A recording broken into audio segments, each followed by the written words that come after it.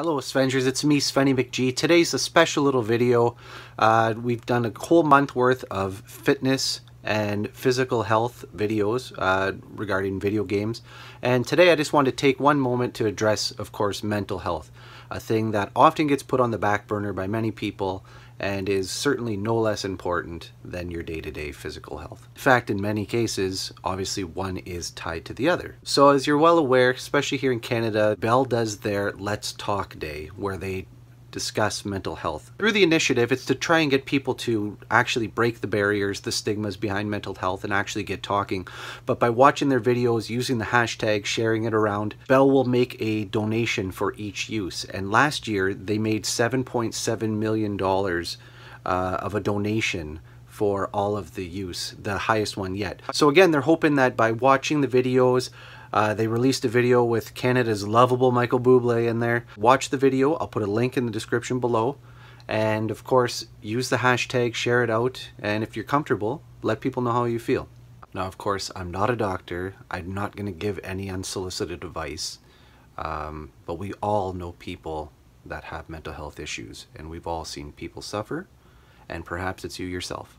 I've shared before on my social media that I do have chronic bouts of anxiety. I have gone into a sleep clinic in the past and I was diagnosed with insomnia and sleep apnea. There's a 1-2 punch of love right there.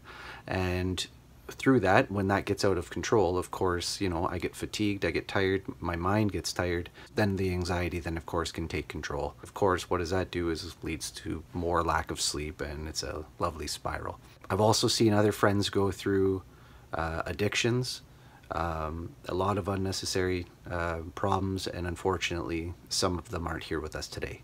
I've talked about that before on this channel as well, and again, it's awful.